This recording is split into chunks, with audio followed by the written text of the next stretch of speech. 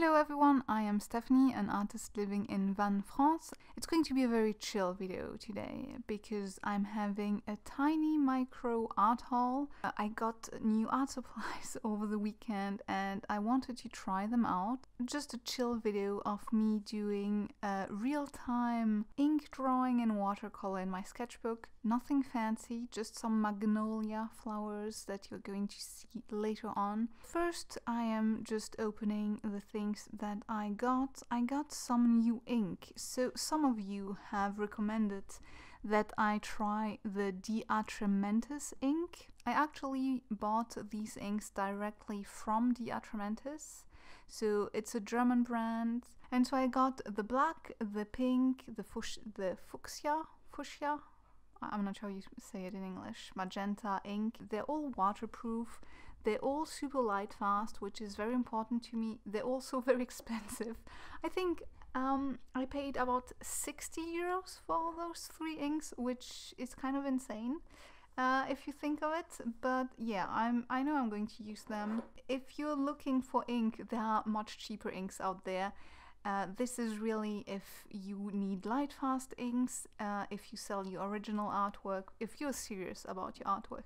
But if it's just for your sketchbook, then by all means take some other inks. Usually the ink that I use is also German ink, but it's a fraction of that price. It's quite good, but it's not usable in fountain pen inks. Those three can be used in fountain pen inks. I like them. They're more fluid than the one from Aurora und Klingner that I usually use. And yeah, that's pretty much all I have to say about it. I'm not too convinced about the white one, but I will make more tries in the future and see how that goes. And the other thing that I bought and absolutely did not need are some more watercolors. I bought some more watercolors from Isaro, also directly from their own web shop, then Belgium, which is also very close to France. And I got 5 colors from them. Now the one I really wanted is the pink one, which is ultramarine pink. I really like monopigment paints. This is really what I prefer using. Yeah, I really wanted to try it because it looked pale enough, and I have to say, this pigment, it's PR259 mixed with my usual most loved pigment, which is the quinacridone magenta, PR122. Those two mixed together make for the most beautiful pastel, but at the same time very vibrant pink, so I do not regret that color at all. The 4 other colors, I mean, they're really beautiful. I'm not sure they're completely my style. I tend to mix my own colors, but they looked so gorgeous, and I've been a bit intrigued by mica and glittery colors lately, and so I took 2 of them. So we've got Eternal Summit, which is a very light, kind of light bluish purple. Then I've got another one with mica as well, which is Icy Lake, and that's ultramarine blue and PBR7. And then the other 2 are also mixes. So again, something very unlikely for me to do. I don't really buy mixes, I tend to avoid them. I was really intrigued by the colors, and I probably have seen one too many art hauls on YouTube. So don't be like me. Don't do that. Although technically you're watching one right now, so I guess, sorry. But yeah, the other colors are really nice as well, but if I can recommend one color, it's really that ultramarine pink. Really love that color. The other ones are beautiful. I will use them, and if I don't use them in paint, I also can mix them in clay. That's also why I prefer colors that comes in tubes, because then I can mix the colors more easily in clay. So yeah, I tend to stick to tubes more than anything else. I also really wanted to try something a bit different today, and it's an almost real-time painting, so I didn't sped up any part of it. I did cut out a few bits here and there, especially when you don't see my hand and I'm simply rinsing the brush, just because otherwise it gets too boring. But yeah, it's almost real time what you see, so that's kind of new. I've been actually really inspired by other artists on YouTube. I've been watching a bunch of them, and I have a few crushes. But my latest crush is a YouTuber called Ashaya Art. She's Russian and she makes the most gorgeous but cute at the same time illustrations. It's just really nice to watch her videos. She doesn't talk at all, but there's a mood to her videos that I really enjoyed, and I found it actually quite fascinating to watch it in real time. So I just wanted to try this on my own and see how it goes. It's not going to be something that I will do on the regular because, as you know, most of my artworks take at the very least 5 hours. I think that's like the bare minimum that I can make for a proper artwork. However, for sketchbook practices, and this is just sketchbook reference that I want and needed for a bigger illustration or drawing, painting, whatever I'm working on. So that's fine, I can muster something in half an hour or so, but anything else is not going to be too doable in real time. But since I wanted to try all those pinks and really wanted to try that pink ink to see how that would go on an illustration, I went with that. And I do like the pink ink. It's not too pink. It's on the darker side, so it's not too vibrant, if you see what I mean. I was afraid that it might be a bit too saturated, and then you can't really work as a drawing, I think, if it's too saturated. Obviously, it works well with pinks. I didn't took too much risks when working on that one.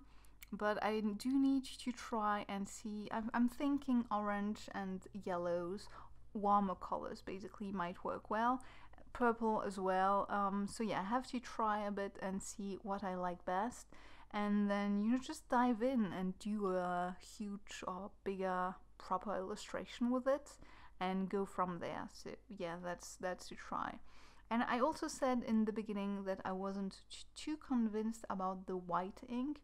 Now, with most inks, and I don't know why I didn't thought of that before, but with most inks, when you start with an ink drawing, that's fine. But then you go in with the watercolors and it kind of changes the texture of the paper. It's hard to explain. But when you go back with ink on top of a watercolor colored paper, then the ink tends to spread a lot more on the paper. I'm not sure it makes sense. And so when I tried the white ink on a piece of watercolor, it's just a real quick, it isn't even a sketch, it's just a try basically. The ink, the white ink tended to spread a little bit too much. And so yeah, I feel like finding the right medium to be able to draw fine white lines is not as easy, and I'm just not completely sure that this ink is going to be the solution for it. So I'm still going to be able to use it, probably more with a brush than with a dip pen, maybe in a bit of larger areas. I have no clue, honestly. For now, we will see how it goes. And the black ink is just, it's good black ink. It's as black as my normal ink, or not normal, but the ink that I usually use. So I know I will use it. I'm not worried at all about it. And again, the good thing about that specific ink is that you can use it in fountain pens, and this is also why I wanted to get it, because if whenever we'll be able to travel again, I'm going to travel with a fountain pen to be able to draw on the go. The pen is not really an option when you want to draw on the go. It's always an option, but it's going to be it's just too annoying. So fountain pen it will be, and in that sense I will be able to use that ink, which I'm looking forward to. You can use as well, it's all the inks from that brand, I think. At least the Atrementis, because there are other inks on their website. I didn't look too much into it. I went straight for the most expensive stuff. But yeah, it's good ink, good quality ink. If you're looking for something, again, very light, fast, archival, then it's good for you. But yeah, if it's just for your sketchbook, then probably not. You're better off with cheaper inks. On another note, since I've been watching so many art-related YouTube videos, I get now recommended way too many art hauls and here's my watercolor collection or stuff like that. And I'm a little bit taken aback by certain videos where people basically collect art supplies but don't seem to use them much. So it's a sort of hoarding, I think, in a way, but art supplies related. So I can understand it partly. I do like art supplies like any other artist, but I like art supplies if I can use them, and if I cannot use them, then they just getting in my way, if that makes sense. So I don't mind when I realize certain art supplies are not light fast. I'm looking at you, colored pencils. But because I can use them for other things, you know, I have a lot of colored pencils that are not light fast enough for my liking and from what I saw and found out online, and so I put them aside and I use them in my sketchbooks or to write things down or just to doodle or things like that, and so I don't mind that. But the videos I saw were like really excessive, people having basically all brands of watercolors, but you cannot use that much watercolors even if you would paint every day. So I don't know, it seems a bit wasteful, to be honest. Another thing, since I'm talking about art supplies, I would really suggest to not buy sets. When you buy sets, you always have certain colors in there that are not light fast or colors that you do not want, and that are kind of useless. So unless you really start out, if you have nothing at home and you can buy a good quality set, then by all means take a 10 color sets or something like that just to get started and then work from there. That's what I did with watercolors. I started with a 12 color set from Schminke that I got for Christmas, I think 3 years ago or so, from my mom. She got it in Germany, and that's another thing I wanted to talk about. I know I'm rambling a lot nowadays in my videos, but just let's go with it, okay? Let's just flow with rambling. So a thing that is important to keep in mind is that when you buy art supplies, buy local ones. They are so much cheaper. I see it all the time, people complaining that Holbein is very expensive. Of course it's expensive. It comes from Japan. So if you live in Europe and you import art supplies from Japan, they're going to be excessively expensive. I mean, if you can pay for them, by all means do that. But if you are looking for high quality art supplies, you can buy them from Europe as well. Here in France, Sennelier is a very high quality brand, and it's kind of cheap compared to all the other brands because it's local, so no import fees. If you're in Germany, go with Schminke. If you're in the UK, go with Winsor Newton, you know. So I think it's really important to understand that local art supplies are always much cheaper, even very high quality ones. And I know sometimes it's kind of tempting to try all different brands from different countries, but they're not going to be better. And generally, the difference are minor between very high quality brands. There are differences, of course, but it's minor. When you use them, you're not going to see that much difference, but you're going to see a price difference. And also it's going to be less accessible.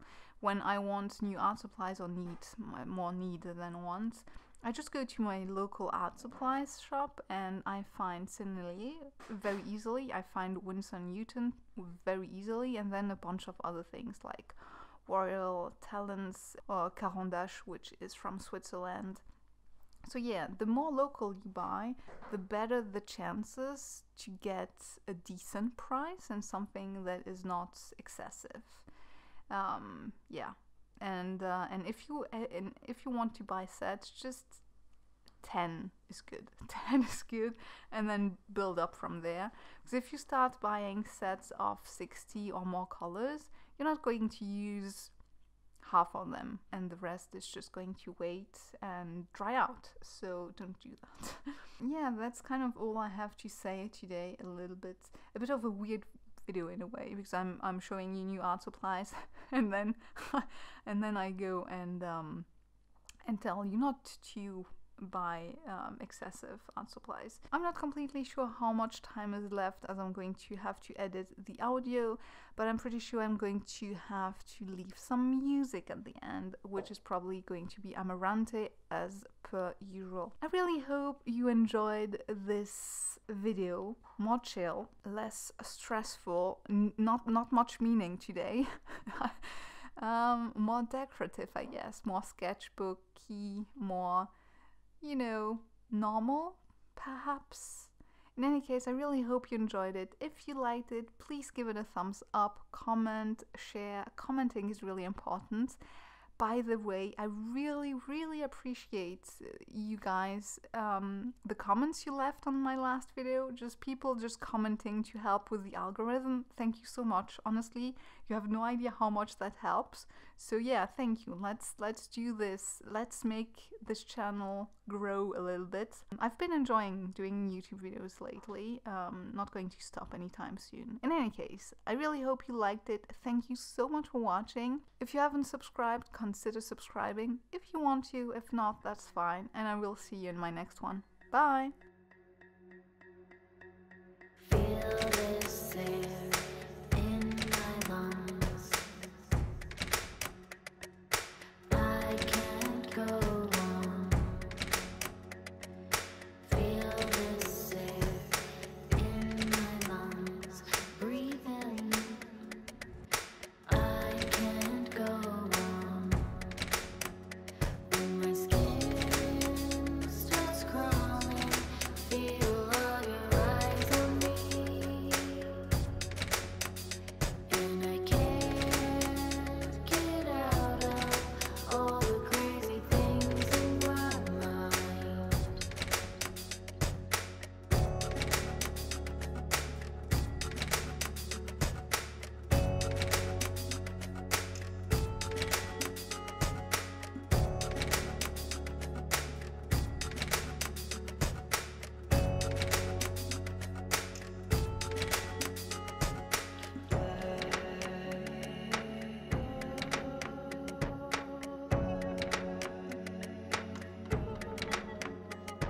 The fear has taken control.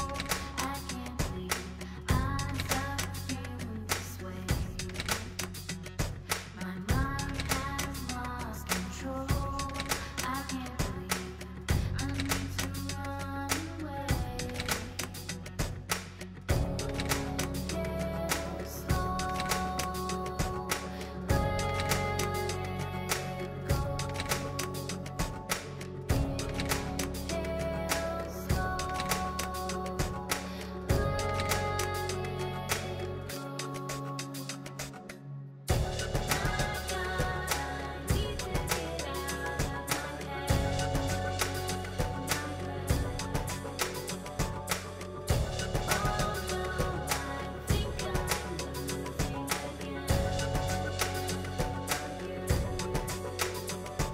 just breathe in, just breathe in here.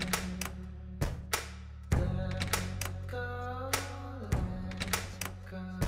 Just breathe in, just breathe in here. Let go. When my skin starts crawling, feel all your eyes on me. And I can't get out of all the crazy things in my mind. Let go, just let go, just breathe in. Let go, just let go, just breathe. Let go, just let go, just breathe in. Let go, just let go.